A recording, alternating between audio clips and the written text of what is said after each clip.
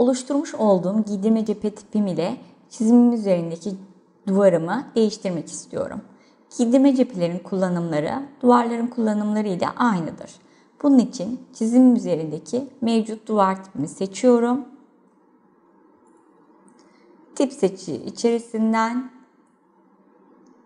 yeni oluşturmuş olduğum curtain wall başlıkları altından giydirme cephe tipimi seçiyorum.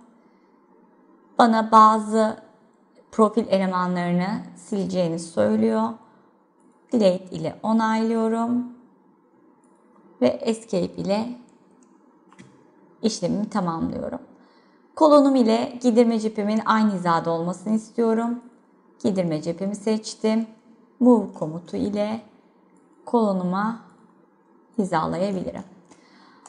Aynı işlemi BD aksı üzerindeki duvarım için de uygulayabilirim.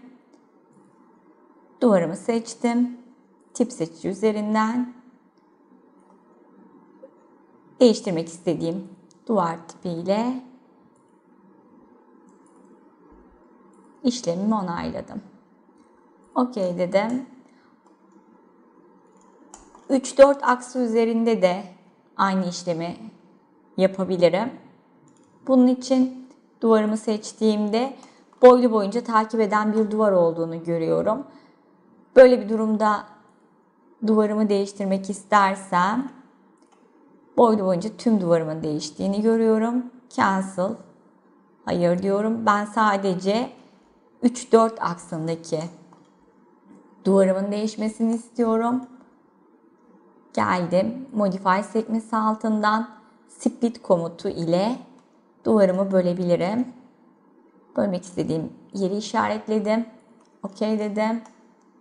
Escape ile bölme işlemini onayladım. Daha sonrasında duvarımı seçtiğimde artık o duvarım kendi başına çalışıyor. Tip seçiciden gittim. Yeni tipimi oluşturdum. Değiştirdim. OK ile onayladım. Aynı hizalama işlemlerini, kolona hizalama işlemlerini Modify sekmesi altından Move komutu ile elemanımı seçerek yapabiliyorum. Giydirme cephemi seçtim. Açılan Move komutu üzerinden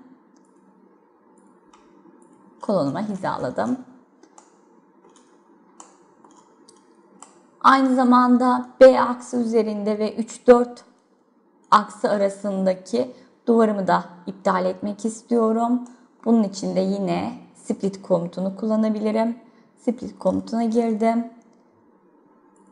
Duvarımı parçaladım. Escape ile onayladım. Duvarımı seçerek Delete ile duvarımı iptal ettim.